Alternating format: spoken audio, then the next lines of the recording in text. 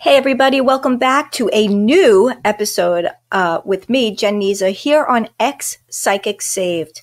This is going to be a really interesting video. I know I say that about all the videos, but I do find it rather interesting. Tattoos. So I'm sure by now a lot of you have noticed that I have tattoos, and a few people have asked me about them and commented on them. So I couldn't think of a better guest to join me today in this episode to talk about tattoos. I always think these things are a great conversation starter and one that we should have amongst us in the church and for the world to see so they don't think we're running around being hypocrites. Anyway, Pastor Chris Quintana, who joined me on another video that we did about The Chosen, which I can link if you have any interest in checking that out, agreed to have this conversation with me because Pastor Chris himself has gotten some pushback. No, not about tattoos, but about long hair. Stay tuned for this episode as we delve into, is it okay to have tattoos and for men to have long hair? Stay tuned.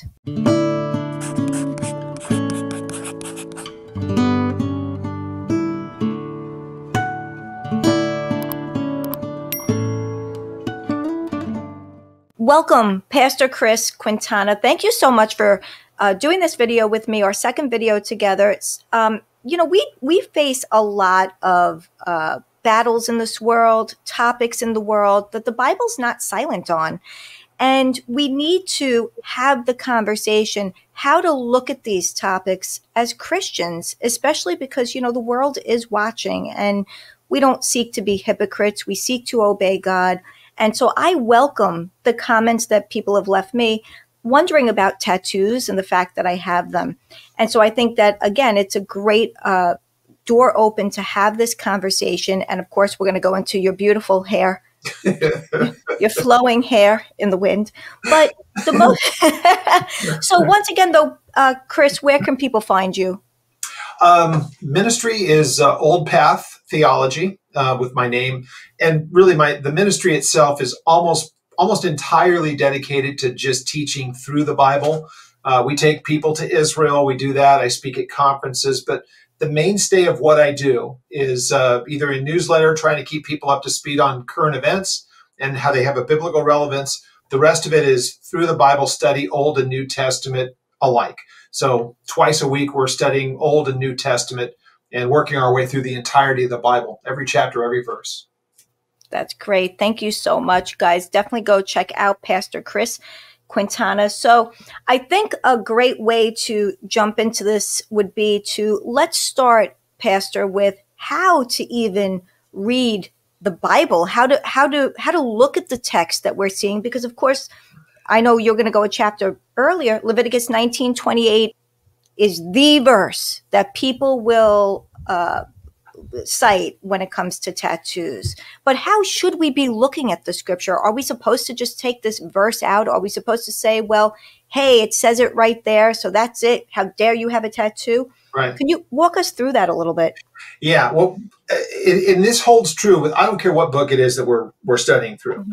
It's important that we ask a number of questions like what we did. We were taught this in high school, most of which I slept through. But as far as high school was concerned, in English class in particular, we're supposed to diagram sentences. We're supposed to ask the who, what, where, when, why, and how. And that informs what it is that we're reading, because it makes us extract the information that we're looking for rather than reading into a text.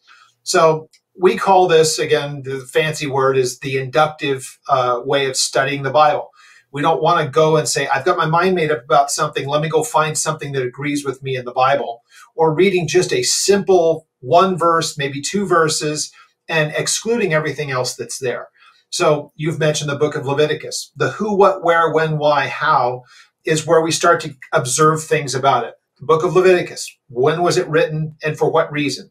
Well, it's post-Exodus. It's when they're on their way to the land and God sets in place something that had never existed before, that being a priesthood, and then he was going to codify the law. So this is what you can do. This is what you cannot do. It was also kind of a precursor to them going into the land that was filled with pagans. And the paganism was something that once they got to the land, by reading into Numbers and Deuteronomy and other places there too, what's going to happen when you get to the land?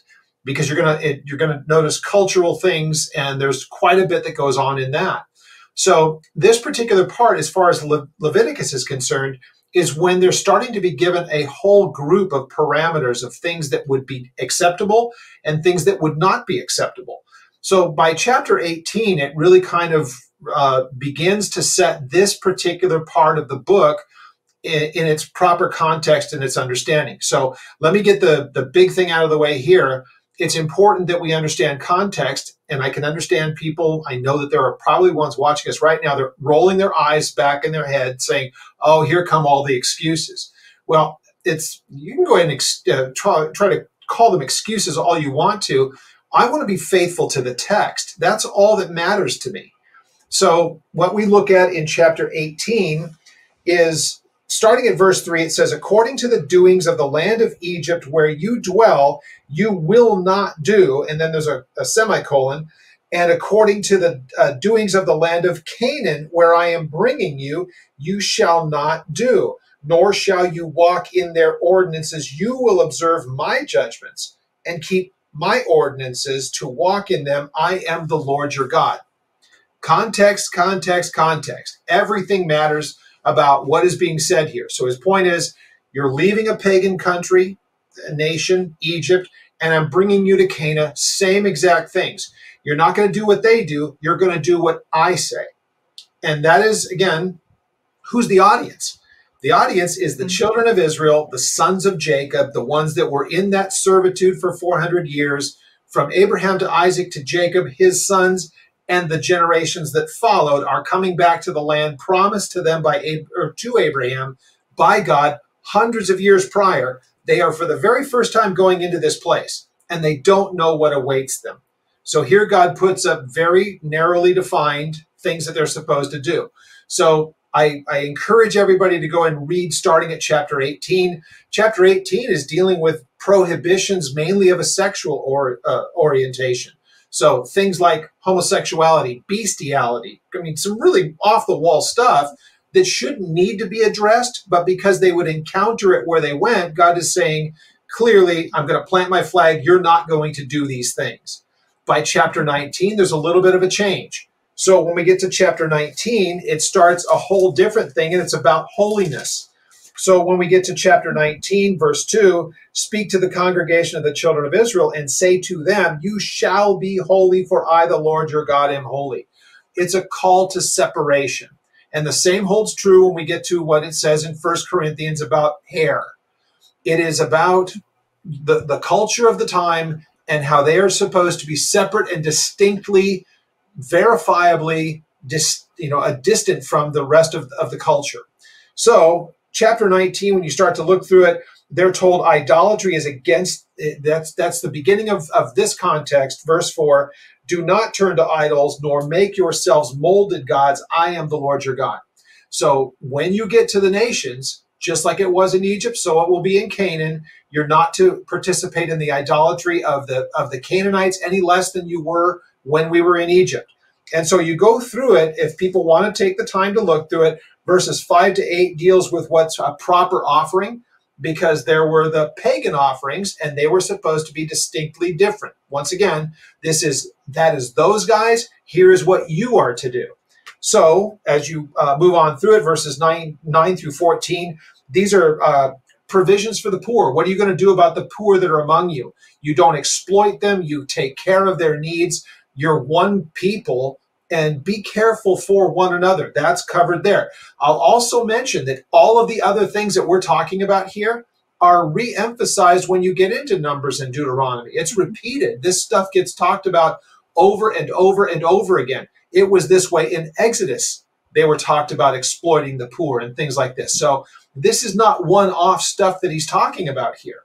However, when we get to the tattoos and the rest of that stuff, it is going to give some inside information or very, very tall grass kind of stuff that really isn't dealt with anywhere else. So as we read on a little bit further, when it gets to verses 15 through 37, this is really actions of what would be considered as right and acceptable to God as opposed to unacceptable as far as cultural stuff is concerned. 15 and 16 is fair and just interactions. Don't defraud your brothers and sisters. And again, this is written to the children of Israel and how they are to conduct themselves among themselves. It's not about the culture. It's not about you must make them do this. It's about you do this among yourselves in the midst of a pagan culture. And that's kind of setting the table for where he goes.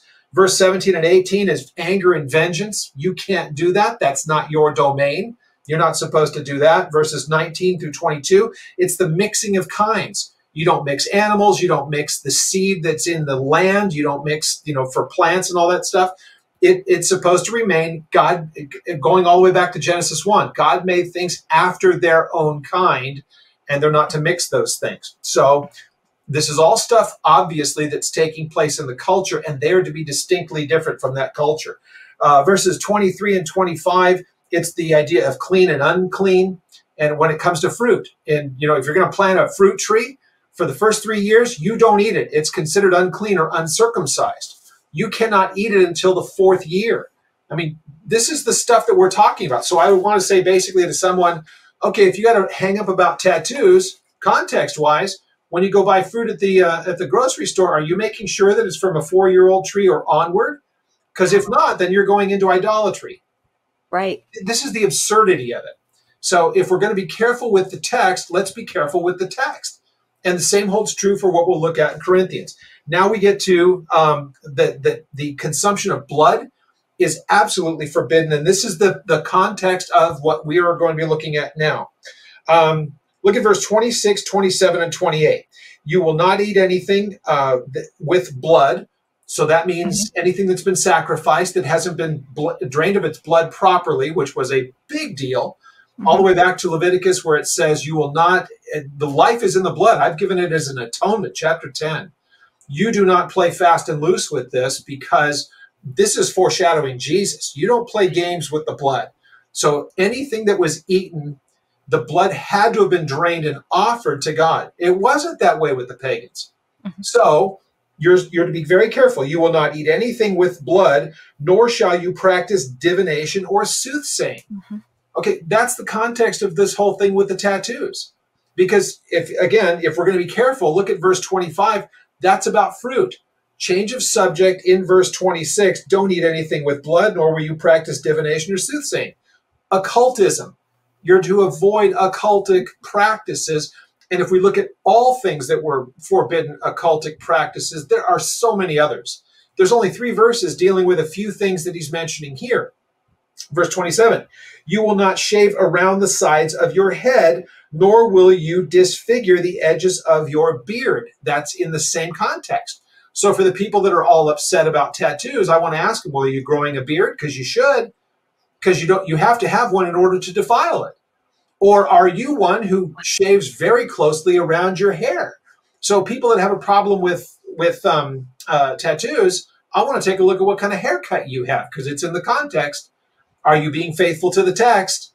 So let's make sure that, if you're going to go ahead and if this is a hill you want to die on, fine, let's go ahead and do it. Let's have a full, workup on the particular text. And then I want to make sure that you're really keeping yourself to the rest of the law, because the next part, and it's a very narrowly defined context, and it's about to become even more narrowly defined in verse 28. You will not make any cuttings in your flesh for the dead. Context in the midst of context. Broader part, don't engage in occultic practices. That's shown outwardly, shaving of the sides of your head, or the changing of the way of you configuring your beard, which was something that Jews took very carefully. The 5 points, the very carefully crafted beards. God is saying, I don't want you identifying with the culture, because there's an occultic aspect to it. Not just, it's just a culturally accepted thing. There was an occultic practice to it, and he really starts to get into the very fine points of it. Don't cut your flesh, leaving a mark on yourself for the sake of those who have died. And we know that that's an occultic practice of contacting the dead is still among us today. So before we go to the next part, I thought you might want to jump in on that, coming from where you came from. Yeah, absolutely. I'm thinking, because so many people get tattoos today for people that have died. However, I shouldn't say even for them. If you want to say in memory or whatever, for whatever reason, right? Not for whatever reason. They do it, but they by no means are looking to practice divination. They by no means think this tattoo is some sort of hotline to speak with that person, to practice necromancy, to do any of that. It's merely maybe just some sort of a memory or whatever they're doing it for, but they're not doing it for those reasons. So I think we need to be super clear on that. So again, if we're going to address people with those tattoos, we have to be super clear about that. What is the reason that are you doing it because you think that you can contact the dead? In which case, of course, we know that's a serious offense and we know that's very wrong because God is very clear about divination over and over and over again. And the occultic practices not to do it over and over throughout his word. So I kind of like how you mentioned, we don't see as many verses, which doesn't make those verses any less true, but how you're putting it into the context is so important. Mm-hmm. And that leads me to a question for you. A lot of people also have asked me if I believed that getting a tattoo is a blood covenant. And you're talking about the blood. We're talking about the animals with the blood. We're talking about the occult. I do not believe at all that there's some sort of an exchange because there's blood involved. In which case, in my opinion, if you believe that way, then you should never go to a phlebotomist. Blood will spill out and things like that, blood transfusions. So what do you think about that? Well, this is the ultimate fruit of reading into a text because it opens the door for you to read a whole lot more into it. Mm-hmm. So you're already making it say something that it never said, and now you're adding to it. So once you open that door, this is the problem that when people take liberty with text, with the text of the Bible, where does it end? Because it'll lead to all kinds of awful conclusions. We see it every bad doctrine that's ever introduced into the church is basically, it starts there. It's the misappropriating and taking out of context a particular passage and building some edifice upon which you can just add all kinds of other things. So the problem is it has a cascading effect. And this is something I've fought against as a pastor for 20 years. Or more. And it is the things that people come to conclusions on. Again, the idea that God wants people to be prosperous. Well, where does that end? So if you're not, then it's a problem with you and you're not operating in faith. It's a whole different topic, but you get the picture. When you have an opinion about something and you're going to make the Bible agree with you, you can do all kinds of violence to it and you'll make it say things that it doesn't. And here's a prime example of that. Now, for the record, I don't have tattoos. There's no tattoos on my body anywhere. I've never had one. But if somebody comes to me as a pastor, is it wrong to have a tattoo? No, unless you're doing it for the reasons that we're talking about here. So you mentioned the word necromancy, and I'm so thankful that you did. Because mm-hmm. if we didn't have anything, and necromancy is really what's ultimately being spoken of here. If this was the only place that it was found, we wouldn't have a lot to go on.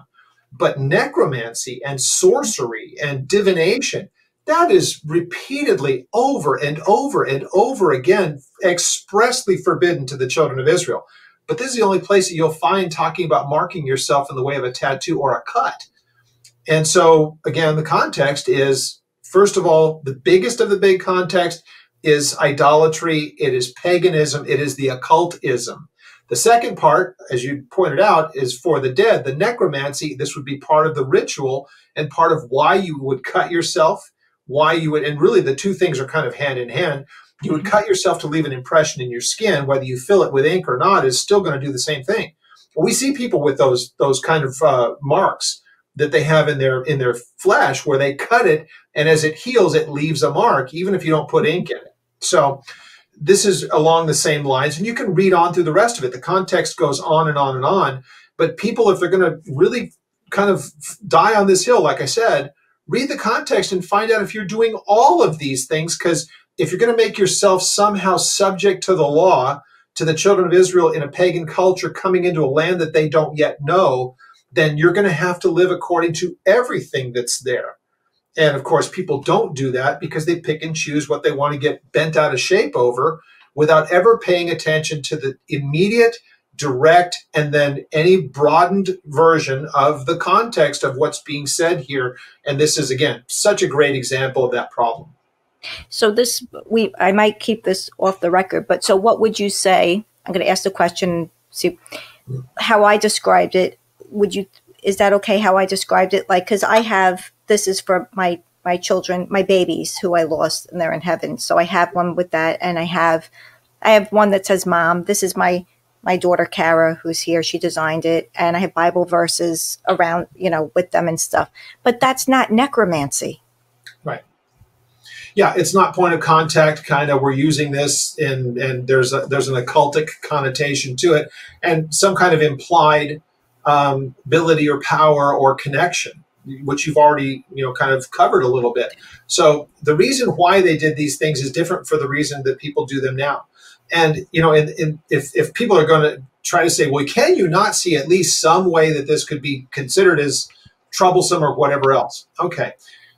If you're doing stuff that and you're tattooing yourself up, especially as a believer, with occultic symbols or stuff like that, or you have no care for what it looks like, or you're doing it just to poke your finger in the eye of somebody, okay, then we can start to get into motivations as to why.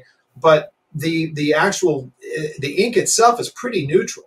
Mm-hmm. It's what's the intent behind it and why is it being done, for what purpose. Those are always the reasons why this is an important topic to look at. And again, it's one of the reasons why, as a pastor, actually even before I was a pastor, it just wasn't something that interested me that much. And it's become much more of a cultural thing, probably in the last 20 to 25 years. And by that time, it just wasn't anything that really was of great importance to me. So I never really spent a whole lot of time looking at it, but right. It's not as though I'm some puritanical person. I mean, look at me. Clearly it's not some weird thing as far as I'm concerned. And I really did my due diligence. I've explained in a couple of responses to the comments. I did my due diligence before getting these tattoos. I spoke with my pastor at the time. I prayed. I read the text, of course, and I didn't just knee-jerk act on anything. It wasn't impulsive. It took time. And I have no interest in getting any more tattoos at this point, but I would never want to make somebody else stumble. So kind of how I'm listening to you, kind of, when people get into Christian liberty. So the stumbling block itself is not a tattoo. The stumbling block would be, do you have a zodiac sign? Do you have the tarot card? Do you have, Satan on there? Do you have some numerology? Because as you said, the context is it was tying directly to the occult, because of course, I would never want to make somebody stumble in the faith or be a hypocrite or anything like that. So it's so, yeah. So, I mean, I would just want people to know that. And it's important to have these conversations with love and with grace and share the truth and to be very clear about this. So, what did you want to say did you want to say anything, comment on the blood covenant or demons coming out of the blood when you get tattoos? Yeah. And if that's something that somebody believes in, like I would say earlier, you're reading way too much into the text, because you're going even beyond what the text would say about a tattoo. If you think that that is somehow something that's prohibited, okay, you can, I think, make this say something that it doesn't say. But to take it that extra way, that now you're opening demonic doors, I mean, you're beyond stretching what's actually in the text. Now you're just making stuff up. But it's not unusual, because that happens all day, every day, especially when people hyper spiritualize the text. And like, there's one of my favorite sayings: if you torture the text long enough, it'll say anything you want it to. Yeah. So moving out of tattoos, Pastor Chris, what have people been telling you about your gorgeous flowing hair? Well, let's turn there, because that happens to be in 1 Corinthians 11. And yes, I've had it put in my in my face a few times.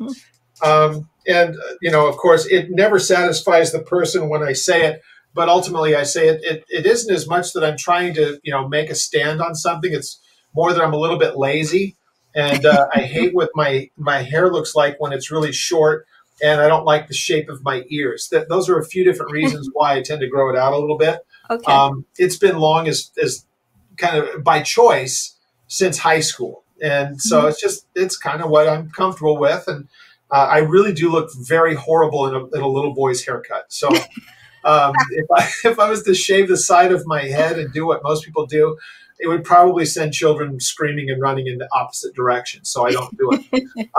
And of course, it's not because I want to try to look like a woman, or else I wouldn't wear the mustache. So, and that's one of the things that I get asked, of course. But this is another one of those situations. I just wish that people would read the entirety of the context of it.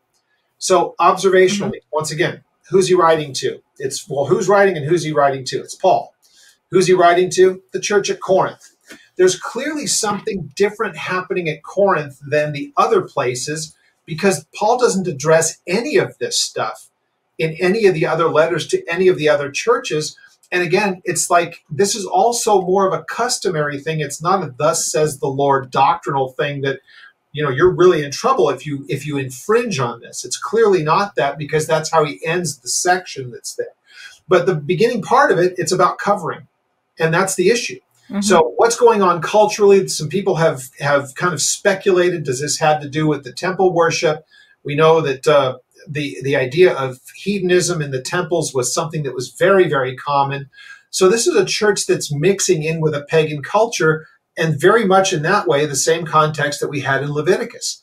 What about God's people in the midst of people who do not believe as they believe? And how do you differentiate yourself from those people? So culturally, what's taking place there? What we don't know, or what we can't take from any of this text, is what would be considered as long hair versus short hair. We get nothing about that. As far as the women and the head covering, is it a small head covering? Is it a large head covering? We don't know. We're not given those kind of specifics because it's not something that Paul is making a doctrinal issue. It's a cultural issue. We know that because of what he is saying here. Now, he applies a spiritual understanding to it. There is the matter of covering. The husbands were not wearing a covering because in the church, it's already assumed that Jesus is the head of the man as he is the head of the church, and as God is the head of overall. He addresses that in the first opening verses of the context of the passage.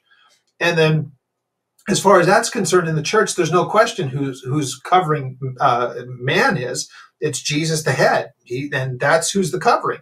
When it comes to the women in the congregation, some married, some unmarried, if they're in a married situation, of course they're covering their head. That's a way of showing that my husband is my head. And it's a funny thing about it. For women that might have a problem with this, of long hair, I would want to say, do you have a problem with the first part of it? Do you have a problem with it having a visible sign of your being subject or submissive to your own husband, as Paul addresses in Ephesians 5, starting at verse 23. And so those same people who might get worked up about the length of my hair probably don't get too worked up about the idea, or are maybe worked up when you say, are you submissive to your husband? And of course, they don't understand what submissive there means in the context of the passage. Verse 22 of that very same passage where it says, wives be subject or submissive to your husbands.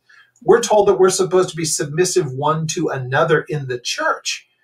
Well, what do you mean by that? Then what does submissive mean? It means you let those people be who God has made them to be. It's not for you to govern them. Everybody has their own role and responsibility in the church, and so it carries over into the marriage, and the husband is not the dictator. Read the rest of the passage. Read the close of the passage where Paul says, let me sum this up if I can.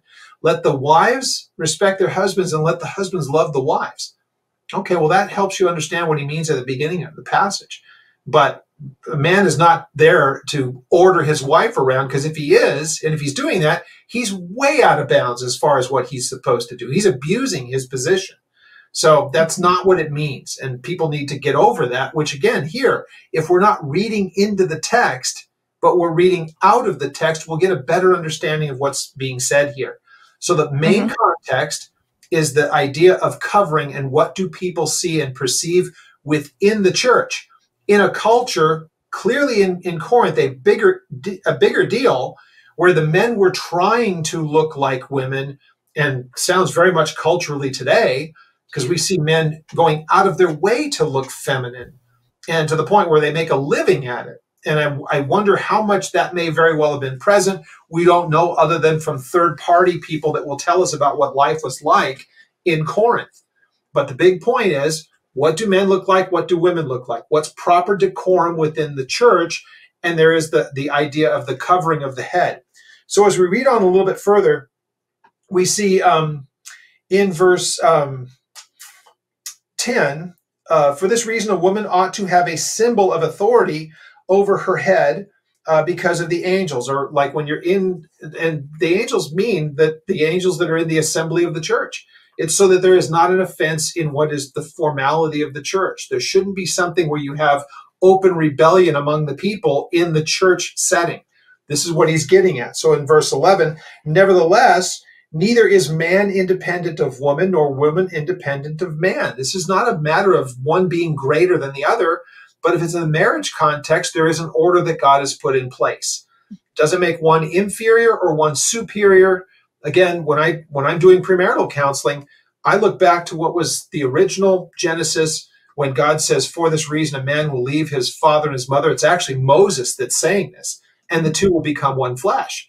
But when God says it's not good that man would live alone, I will make a helper who is comparable to him, not subject to him, not subservient, not as somebody who is supposed to be inferior in any way. This is a helpmate. And that's what God put together in the first place. That's what was intended originally. Man corrupts that. And that's just a simple statement. We see it in the modern cultures today.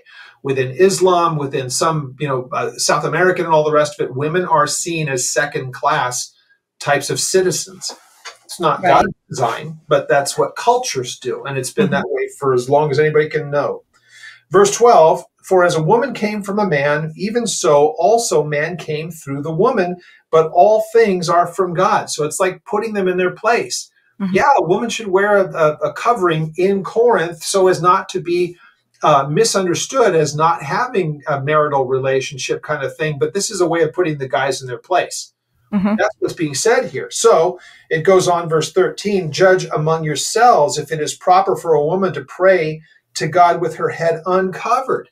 So that means that she just goes before the Lord, and I don't go with any sanction or with any kind of covering from my husband. She's doing this in a way of being defiant in that culture. That's the issue. So he's dealing with what is proper decorum within the church. And so he goes on and he says, now, does not even nature itself teach you that if a man has long hair, it is a dishonor to him? So again, what constitutes long hair? Where's that? Do I have a measurement? So I want to make sure I'm not infringing on what would have been cultural to Corinth. But he doesn't say it to Galatia, Philippi, Colossae, Thessalonica, any of those other places. He doesn't have it in any of his public addresses in the book of Acts that we know of. So there's something different about what's happening in Corinth that seems to be, it's an issue that he's going to address. But it doesn't seem to be an issue elsewhere in the world. But that would have been the culture everywhere else too. It must just be an issue within the church that he's addressing. Right. So because notice he comes right back to it in verse 15. But if a woman has long hair, it is a glory to her, for her hair is given to her as a covering. So he circles right back to the idea of covering here. So again, the idea of, is it trying to mix the idea that a man is trying to present himself as a woman? Because then at that point, yeah, then you're really kind of, you're crossing lines that are not supposed to be crossed culturally anyway. So again, do I wear it at this length, or even if it gets a little bit longer because I'm trying to look like a woman? Give it a rest. Look at me. Am I really kind of presenting myself as a woman? You're being ridiculous at that point. So I've had a person say that. Why do you go out of your way to look like a woman? Okay, if I look like a woman to that guy, I don't know what to tell him. Maybe an optometrist might be helpful. But I also asked him, do you make your wife cover her head when she prays? Because context. And if we're going to be honest about it, okay, but look at the last part that he says in verse 16, but if anyone seems to be contentious, we, the apostles, Paul speaking on behalf of them, we have no such custom, nor do the churches of God. This is just Paul saying, look, in the place where you guys live, and especially within the church, why have something that could potentially be contentious? If wives are usurping the authority, if you will, or their place within the marriage to give the impression of not having a covering, or in this case, not my husband's not my head. Mm-hmm. If that's happening openly in the church, Paul says you probably not want to do that. If you have guys that are going out of their way to look feminine to the point where they're indistinguishable from their wives, maybe not from the back, but from every conceivable way, that will become an issue. But even at that, right, if you guys are going to get into a big argument about it, there's no such custom. It's just, again, it seems to be something much more prevalent. It has to be something much more prevalent in Corinth because it's the only place that he addresses it in all of his writings. It's the only place. And at the end of it, he says, but we don't have any type of a doctrinal, type of a thing where you must do this. It's not a thus says the Lord kind of a matter. It's a matter of decorum. And it seems to be very much more prominent and an issue at Corinth where it's not even dealt with anywhere else. Wow. So helpful. Thank you so much for explaining. Thank you for the beginning, the most important part of how to look at the scriptures, how to read the text. It's so pivotal. It's so pivotal. So I just appreciate your time, and I think your hair looks great. And I'm sporting my tattoo. No, I'm not. I'm only kidding, guys. You have to laugh. Come on now. We have to have a laugh, right? And anyway, folks, check out Pastor Chris Quintana. Google his name and check out. I'll link the description in the description box, our video about The Chosen. Check that out. That was a great conversation as well, delivered with truth and grace and love. And that's the way we should be handling these topics and just having these conversations. There's no need to attack people and all this sort of thing. It gets so crazy out there, Pastor Chris. It does. Well, in any event, I hope to see you again.